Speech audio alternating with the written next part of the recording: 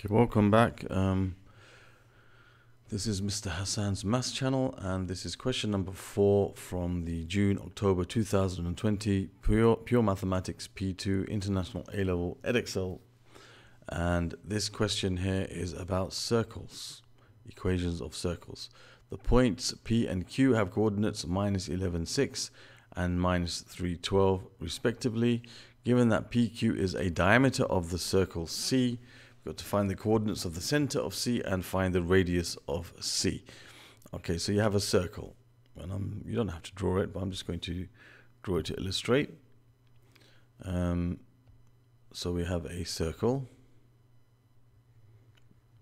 and it says P has coordinates -11, 6 and Q -3, 12. So say this is P and say this is Q on the other side of the circle. That's the diameter. Okay, so of course the diameter goes to the center, so let's say that's P and Q. Okay, I mean it doesn't have to be accurate or anything, you don't even have to draw it. In fact, I'm just drawing it for illustration purposes for us to be able to see what's going on. Okay, so now let's get rid of this. Okay, so we have P and Q in the center of the circle there. Okay, and it tells us that P has coordinates -11, 6, and Q has coordinates -3 and 12, and it's the diameter. So we got to find the coordinates of the center. Let's call it O, the center of the circle. Okay, so now to find the coordinates of the center, well, the center of the circle is the midpoint of the diameter. Okay, so we need to find the midpoint of the diameter. So the coordinates of the center of the circle are going to be, in fact, I shouldn't call it O because O probably means the origin. So, you know, we can call it anything. We don't even have to call it anything. So we can say the center of the circle is going to be the average of the x coordinates, which is -3 plus -11. You add them together and divide by 2. And the average of the y coordinates, which is going to be 12 plus 6 divided by 2. So you add the x coordinates together and divide by 2. Add them together and divide by 2 to find the center. So the center is going to be, it's going to be -14 divided by 2, which is -7, and 18 divided by 2, which is 9. So that's the center of the circle. And we need to find, secondly, the radius of the circle. The radius of the circle, you can find it in different ways. You could find the diameter, the length of the diameter, and divide by 2, or we could use the center that we found, which is -7, 9, and just find the distance between that and one of these points. Now, the safest thing to do would be to use half the diameter. The reason being, supposing we made a mistake finding the center, then our answer for this part would also be wrong. So if we use the 2 points P and Q, which are already given, we know those points are correct points. So you know, if we had made this mistake with the center, it won't carry over to the second part. So this is the first part, the center. And the second part is the radius. Okay, so this is A part 1 and 2. Okay, so now the radius is half of the diameter. So I'm going to do -11 minus -3. I have to subtract them, and I got to square that, plus, and I'm going to have 6 minus 12. I've got to subtract them and square. So this is like using Pythagoras. So the difference between the x coordinates squared plus the difference between the y coordinates squared, and find the square root of that. That's a half times, that's going to be the square root of, that's -11 plus 3, which is -8 squared. So it's -8 squared. And you're going to have plus 6 minus 12 is -6. That's -6 squared. That's going to give you a half times the square root of, that's going to be 64 plus 36, which is 100. So it's going to be a half times 10, which is 5. So the radius is 5 units. Okay, so there's the answer to part 2 of A. So we know the coordinates of the center is -7, 9, and the radius is 5 units. Okay, then it tells us to find, or hence find the equation of C. So we know that the equation of a circle is given by basically x minus the x coordinate of the center plus y squared minus y plus y minus the y coordinate of the center squared equals the radius squared. And we know that the center of the circle is basically, as we just found, minus 7, 9. And the radius of the circle is equal to 5.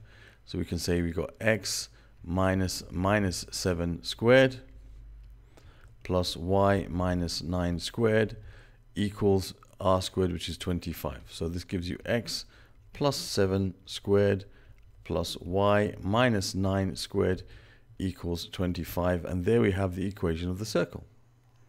Pretty straightforward question there. Okay, we found the diameter, we found the coordinates of the center, then we found the diameter, therefore the radius, and then we found the equation of C. Okay, so that's part B, and I think that was the end of that question. No, part C as well, sorry. Okay, so part A and B are done. So we got x plus 7 squared plus y minus 9 squared equals 25. So let me write that down here, we probably need it.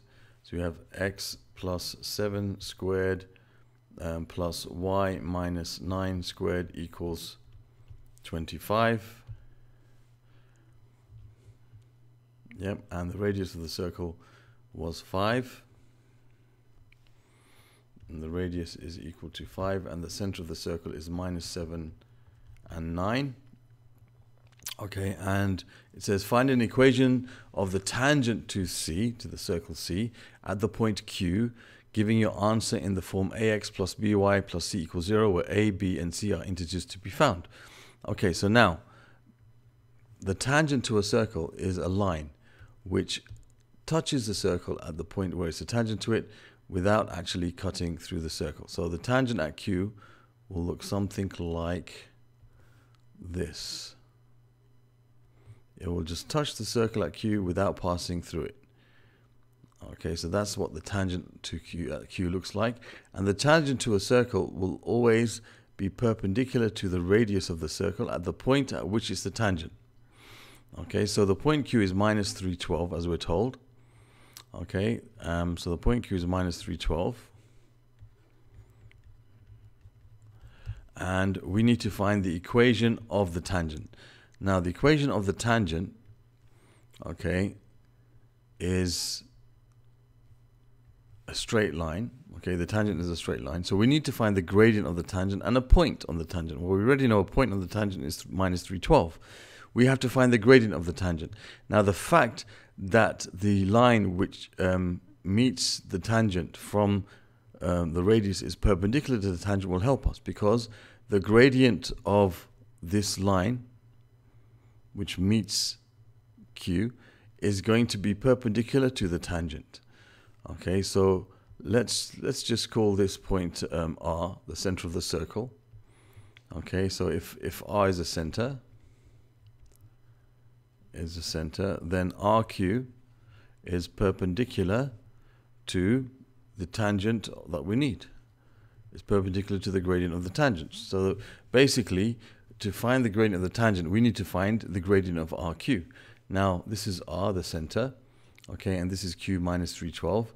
So the gradient of the line RQ is going to be the change in y, which is 9 minus 12, over the change in x, which is minus 7 minus 3, which gives you 9 minus 12 is minus 3, over minus 7 plus 3 is minus 4. That's going to give you 3/4. So that's the gradient of the line RQ. Therefore, the gradient of the tangent is going to be perpendicular to this, so it's going to be minus 4/3. And it goes through the point Q, which we know is minus 312. So therefore, our equation of our tangent, we have to write it in this form here, where a, b, and c are integers, is y minus y1. So y minus 12 equals m, which is minus 4/3, times x minus x1, which is x minus minus 3, which is x plus 3. So you have y minus 12 equals, that's 4 here, what I'm going to do, in fact, what I'm going to do here is I'm going to multiply everything by 3 first to get rid of the fraction. Just makes life a bit easier. So 3y minus 36 equals, that's going to be minus 4 times x, which is minus 4x. Remember, the 3 has been multiplied by 3, so you've got rid of the 3 now. So minus 4 times x, which is minus 4x, and minus 4 times 3, which is minus 12. And we want to bring everything onto one side. Let's bring the x's onto this side. So you have 4x plus 3y. You've got minus 36 plus 12, which is minus 24, equals 0. So there is the equation of the tangent to the curve at the point Q. And there we have the answer to part 4C. Okay, so that's how you deal with such questions. And this is the end of that question now. This question was about circles. Other questions from this paper can be found in the playlist that should appear on this end screen over here. The end screen over here should give us the playlist, or take us to the playlist for circles from P2. You can subscribe to my channel by clicking on this icon over here in the middle of the screen. On the top of the screen will take you to another P2 paper you might be interested in watching. Thank you for watching, and see you soon.